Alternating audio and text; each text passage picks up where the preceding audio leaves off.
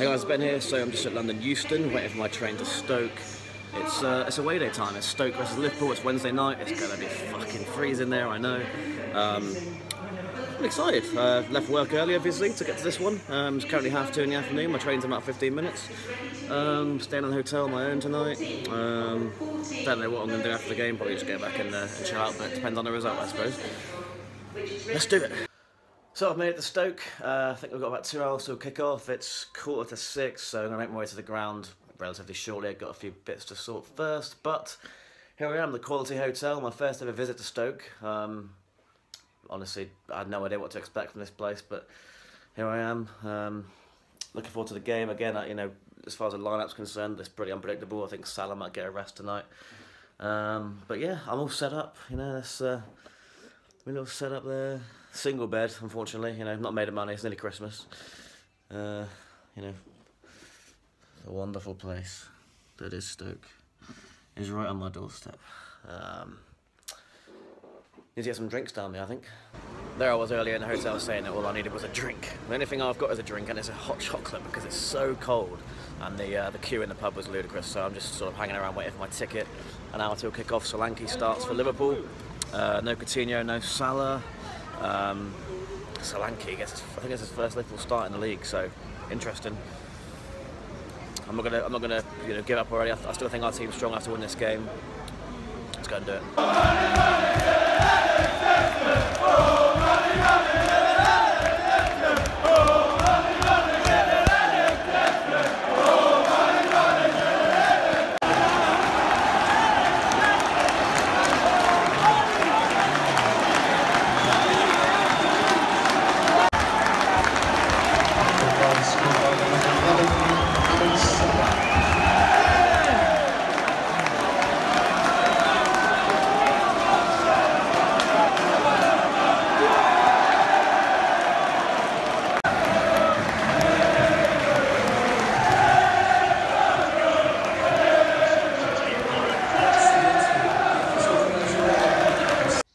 Absolute beauty, Liverpool. Oh, what a night. That was well worth the trek up here on my own.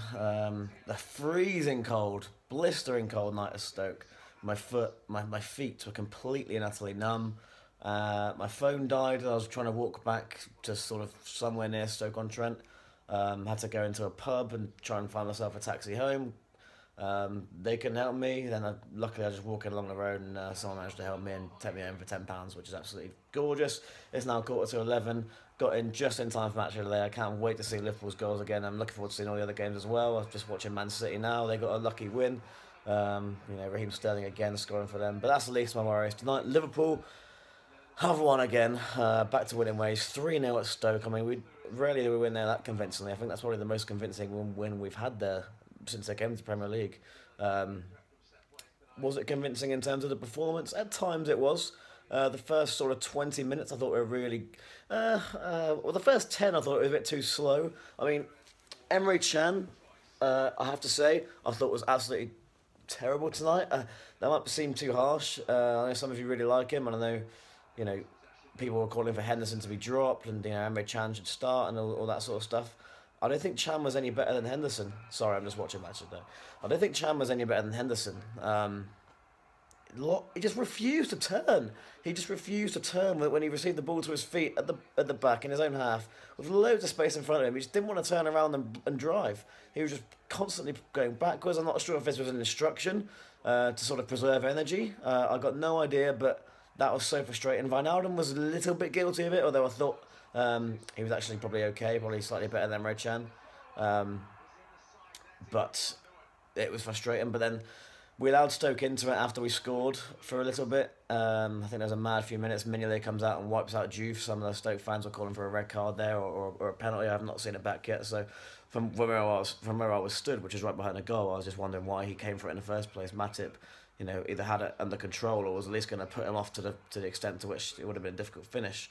But we rallied, we dug in, we had to face a lot of set pieces. There were some silly fouls. Moreno gave away a couple of stupid ones. So we had to deal with them, which we did really well, which was pleasing against a physical side, against Peter Crouch and Warren Shawcross and all the groks they've got. So that was pleasing. And then Salah comes on, and I mean, his first goal was absolutely magnificent, and then his second one was just very clinical, and then it's just a nice, fun last 10 minutes or so. Singing loudly. The away end was pretty good tonight. In terms of sort of performances, my man of the match was Joe Gomez. I thought he didn't put a foot wrong. I mean, he was just phenomenal. Matip was also very good. Lovren was fine, to be fair, although a little bit nervous at times, but I thought actually he was good. In fairness, the whole defence was fine. Oxlade-Chamberlain was very good, very bright, worked his arse off. Deserved an assist from that cutback that no one somehow got a touch on in the second half. Mane obviously brilliant. Firmino did okay. Solanke was very good. I thought he worked hard and didn't look out of place in that 11. Somewhere we rarely see him, but his touch was nice. He got involved, which I enjoyed.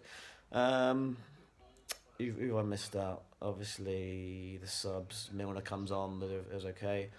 No Coutinho, so we've done well to win without him and win 3-0 at that. Salah is the best player in the league at the moment. 12 goals in the league already, 17 in total. Great night, unbelievable night. I'm delighted, I really, really am. Brighton away next. I'm not going to that one because I'm going to be in Germany, so that's unfortunate, but looking forward to Germany nonetheless. And just delighted. Subscribe if you're new, guys. Obviously, plenty more of these to come. And follow my other socials too. Ben might say on Twitter, Instagram, Snapchat, and Facebook. Leave a comment with your man of the match and your thoughts on the game. And if you were there, were you as cold as I was? Any other thoughts? And I actually met a few of you tonight. I think about three of you came and spoke to me. So nice one for that. Make sure if you do see me at any of these games, you come and speak to me. It's always nice to meet you and have a chat. So see you guys soon.